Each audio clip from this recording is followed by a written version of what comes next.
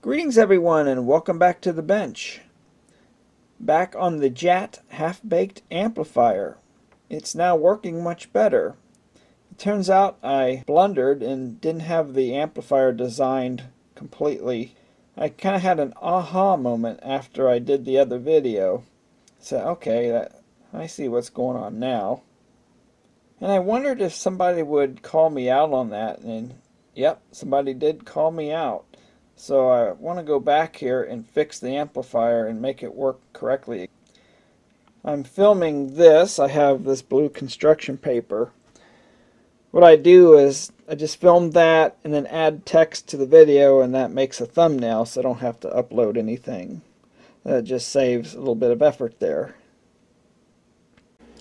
Look at this. I cleaned up the bench.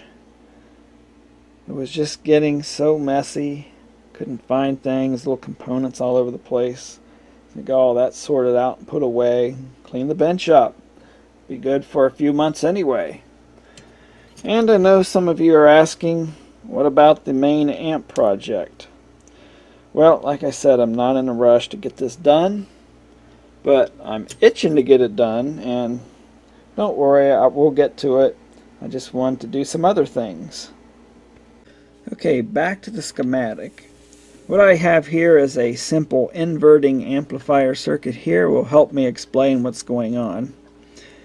So yeah, this is your typical op-amp symbol, and in an inverting configuration, the non-inverting pin is connected through a resistor to ground, and of course you have your feedback resistor connected to the inverting terminal, and we have the signal source connected to the inverting pin here. So any signal going here will be inverted on the output. So what is the gain of the circuit?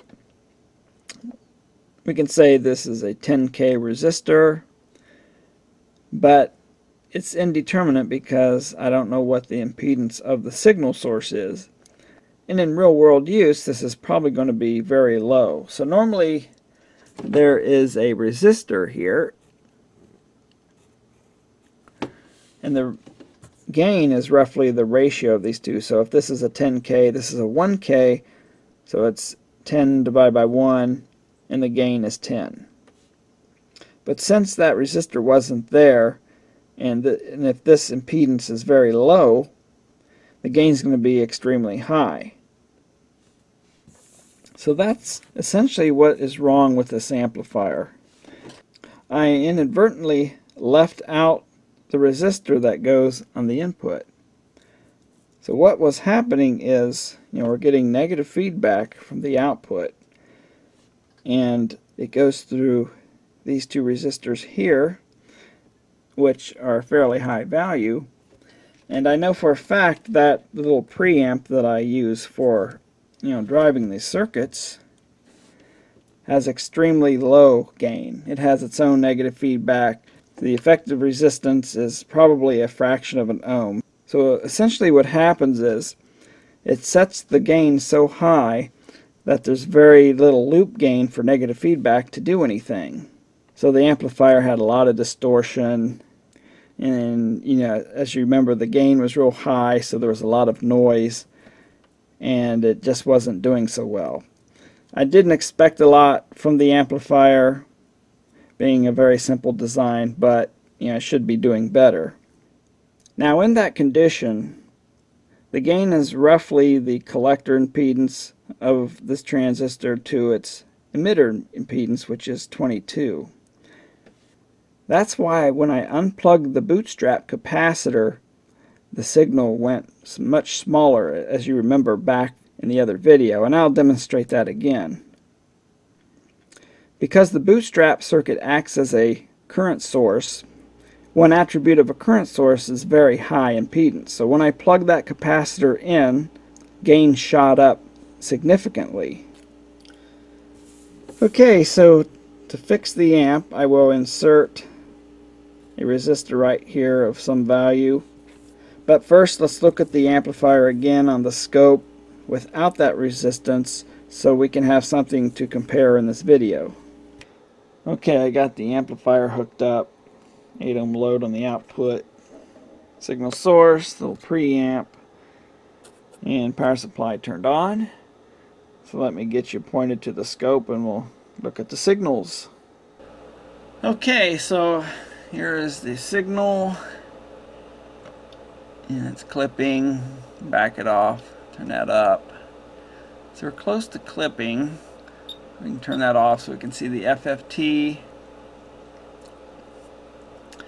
Look at this. This is the fundamental, very small second order harmonic, huge third, a blip of a fourth. That's the pilot signal. A fifth. Remember, our pilot signal is at 1%, so these are very large. So what's going on? Why don't I have that large second harmonic? So let's see. Look at that. I got a connection problem. This is why I don't like these socket boards. Yeah, now the thing's wigged out. I don't want to solder this thing up.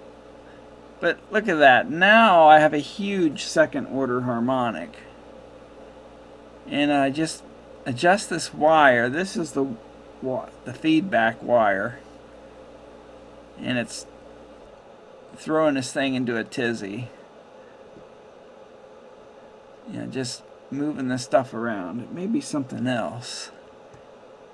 Look, there, it's smaller now. But anyway, so you can see how these socket boards kind of screw with your circuit.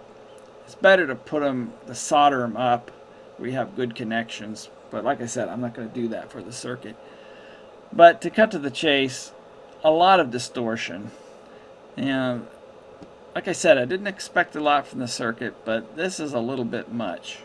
And the gain is quite high. Okay, I set the output to roughly 2 volts. Let's see what signal level is going in.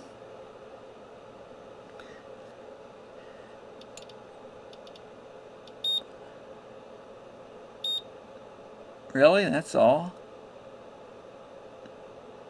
Gotta be more than that.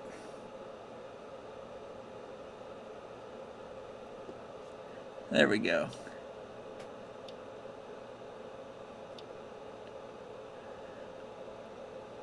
Around 22 millivolts is the signal I'm putting in. It's kind of noisy too.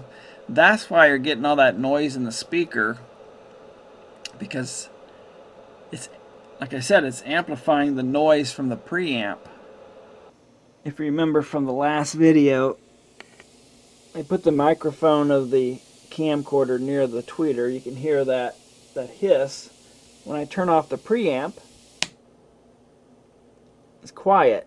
Turn it back on, hiss, because the amplifier has so much gain. It's not noisy itself. It's the noise from the preamp that it's amplifying. So now I'm going to insert that resistor, and we'll see how the amplifier performs.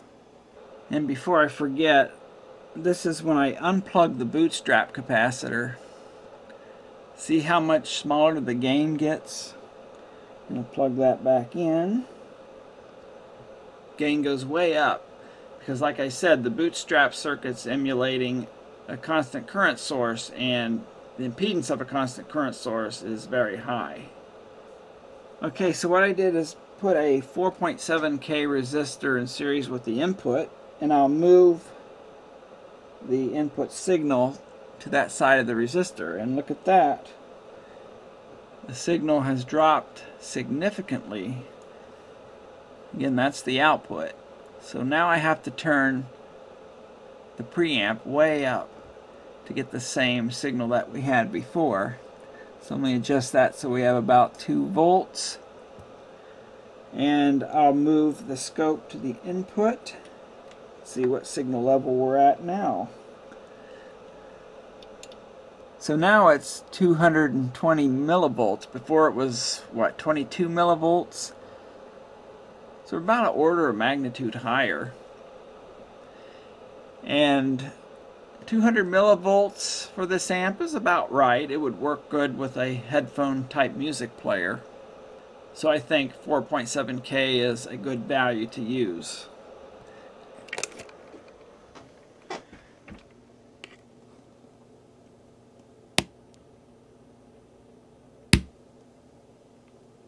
noise, I can't hear the noise. I could probably hear it if I put my ear up to the tweeter, but the fan on the scope and the, it's kind of masking anything.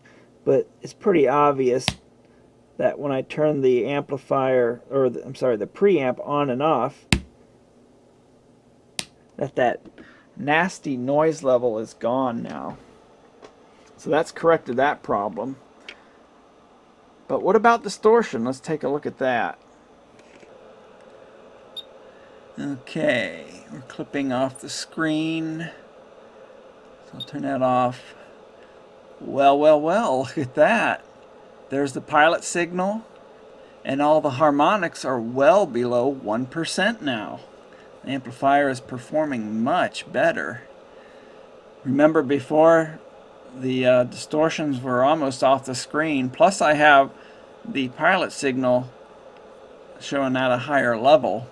So while it's no hi-fi amplifier to be sure, distortion levels are quite acceptable. They're down about 0.5%, which is not too bad for this type of circuit. Okay, let's measure output power again. See, there's clipping. Even the clipping looks nicer now. That goes off the screen, so just have to tone that out. About 3 volts, and we're clipping a bit. And 2.9, we'll just say 3.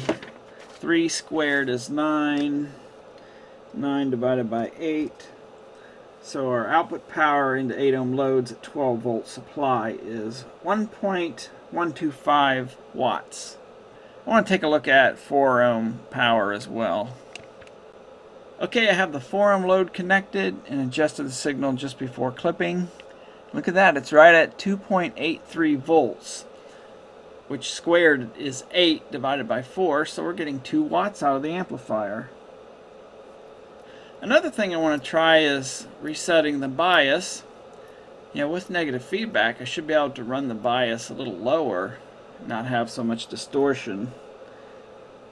One of the goals of the amp was to have it be battery friendly using lower current. So I set the bias very low and I'm turning it up till that notch is gone. And I'm zoomed in on the area, at the crossover area. Okay, it looks like it's gone there. Turn off the signal, and yeah, now we're only drawing 20 milliamps. So another goal has been met, having the amplifier working properly. Now I'm going to put some music through it, see what it sounds like. Okay, I hooked it up to the speaker and I played some piano music at really low levels, and that's great for setting the bias. I wanted to see if it sounded good. I thought I heard a bit of distortion, so I turned the bias up just a little bit, right to the point where it flipped over to 30 milliamps on the power supply, and that seemed to take care of the distortion. It sounded clear when doing that. Yeah, it's a little bit higher, but yeah, that's still pretty battery friendly. So now let me play you a sample of music. This is a band called Botany Bay. It's YouTube safe, so that's one reason I can use it, and it's pretty good music. Let me get the microphone here in front of the speaker and shut my mouth and play the music.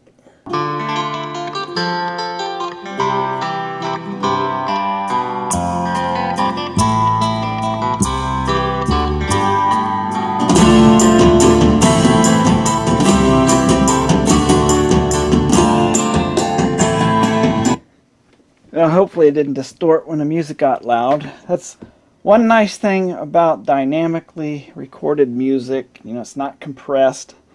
It can get loud. It might overdrive the microphones on the camcorder.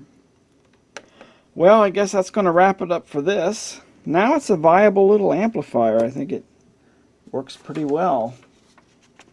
So I added the 4.7K resistor on the input. That made the gain come out around 10 times. And that value of resistor seems to work pretty well with the music player. So you know, the preamp still turned down. Yeah, it's somewhere around mid-value, depending on how loud you want it. So I think the gain's just right.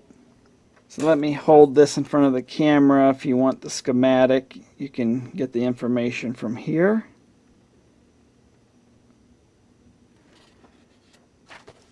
And that's going to do it for this one. Thanks for watching. Ladies and gentlemen, we have a meatloaf. All the extremities are tucked in for safety. All the paws, all the little patty paws and the tails all tucked in. Just resting here, enjoying ourselves. And I guess that's all we're going to get from the Snickers today.